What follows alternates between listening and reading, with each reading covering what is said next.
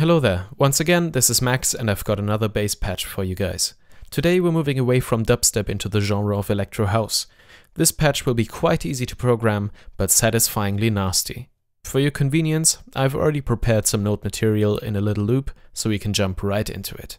We'll start off with a blank Thor, and as always the first step will be setting up the oscillators. The first one will be an analog sawtooth at octave 2. Oscillator 2 will be a noise oscillator, set up to generate pure white noise.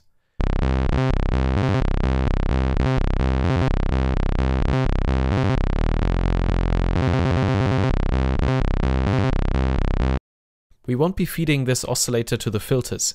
Instead, we'll use it for something called amplitude modulation.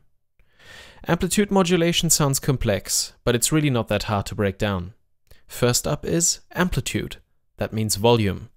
A synthesizer's fundamental tone generator is the oscillator, and when we turn up the volume, what we're actually doing is turning up the amplitude of the oscillator.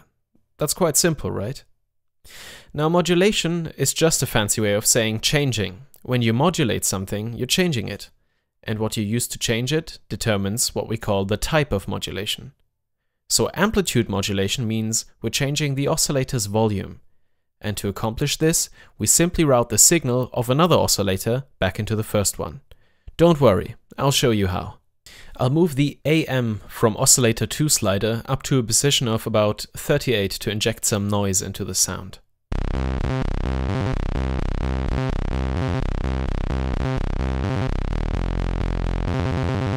The only things left to do for the Thor are to open up the filter, or maybe even deactivate it completely to make sure we don't remove any important frequencies from the sound.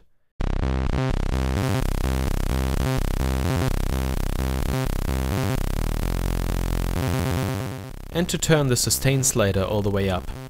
This will prevent the sound's volume from becoming quieter over time. Now it's time for some sound shaping, and the first device in our chain of effects will be a vocoder. The nice thing about the BV512 vocoder that comes with Reason is that the shift knob is not only available in the vocoder but also in equalizer mode. We'll switch to exactly that and turn the shift knob all the way up, drastically changing the character of the sound.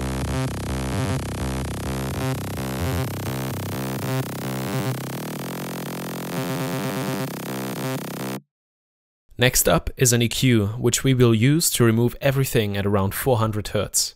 This might look radical, but we're trying to achieve a fat bass, and removing middle frequencies results in exactly that, because removing the lower mids from a harmonically rich patch like this one gives it space and room to breathe.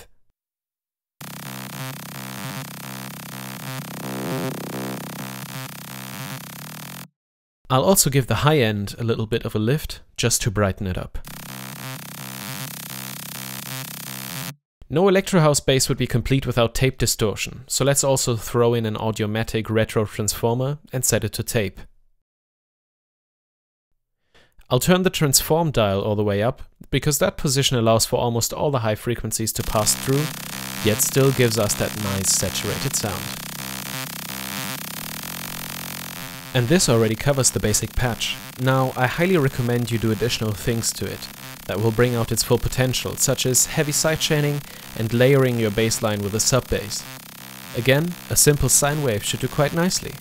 Here's a little demonstration of what it could sound like. I hope you enjoyed this tutorial. Until next time.